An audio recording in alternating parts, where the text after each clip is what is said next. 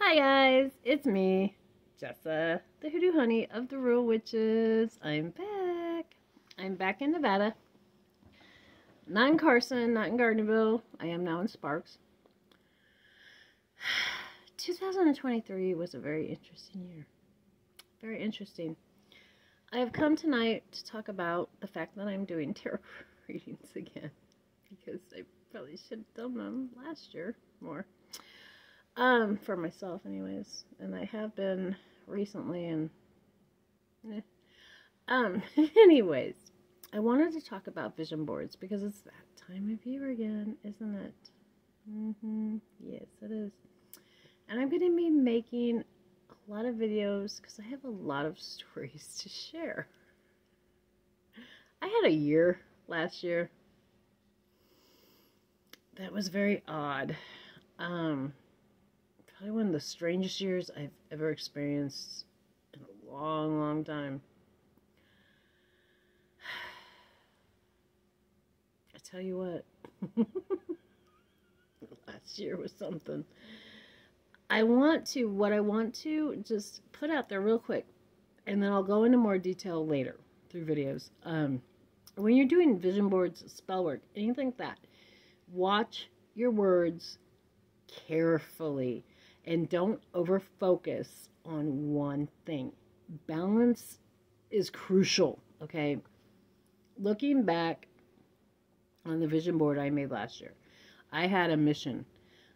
I was going to own a house, I was going traveling, I was doing this, doing that, and I put it all on there, and it all had kind of one theme, and it really wasn't in balance at all. It was one theme. I did manifest it all. Actually, I had somebody offer me their house for free. But it was a really crappy house. It was mouse infested. So, yeah. And it was just a crappy house. And just out in the middle of a crappy town. And just everything I put on it did manifest. But it's that be careful what you wish for thing. Because I wished for things I didn't need to be wishing for. Just did. So this year I've added balance back to my vision board. So hopefully it goes a little bit better. But I just wanted to touch base. Yes, I'm still around. Yes, I'm still spellcasting. Yes, I wear a bucket hat just because my forehead's like really huge, as you can see. I'm getting older, guys. I hit 51 this year, right? Okay. There's my crazy hair. I hit 51 this year, and why your forehead gets bigger but you get shorter? I don't know. Okay, I don't know. I have been doing readings again. I still prefer spell work. I will always prefer spell work. Trust me on that. But for right now, while I reconnect to a lot of things, I'll be doing readings because it forces me to do my own while I'm doing them. I'll put that up on my website. I don't know how long it'll be there, so you want to take advantage of that. I was actually doing some free ones on Facebook and nobody showed up tonight. Whatever. Anyways, I'm back. Full force back. I was around last year. If you ordered spell work or anything last year, it was done. I would, no matter where I'd be traveling to, watch the word travel on your vision boards. Really, really be careful with that word. No joke.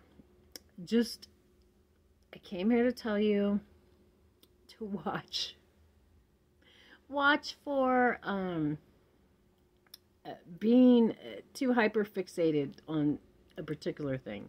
When you're doing your vision boards, they should really be balanced. You should be doing, your dreams, your goals, things like that, but also balancing it with relationships, your well-being, your health, your everything. Okay, everything has to be in balance. It just does. So don't make your, I set out last January, with this big, huge goal, and I didn't really pay attention to much else. the problem with that is it almost puts too much energy and it becomes very, very literal. And yeah, I traveled way, way more than I wanted to, and it also ruined my credit and all kinds of things because I was just kind of stuck out into this vortex of traveling and moving and moving and traveling and moving and traveling and moving and traveling. I also, ruled out apartments in it. I was like, I'll never live in an apartment again. I'm going to own my own house, blah, blah, blah, blah, blah. Okay. When you're doing a vision board or any kind of spell work, any of it, energy work, whatever, you don't want to burn bridges.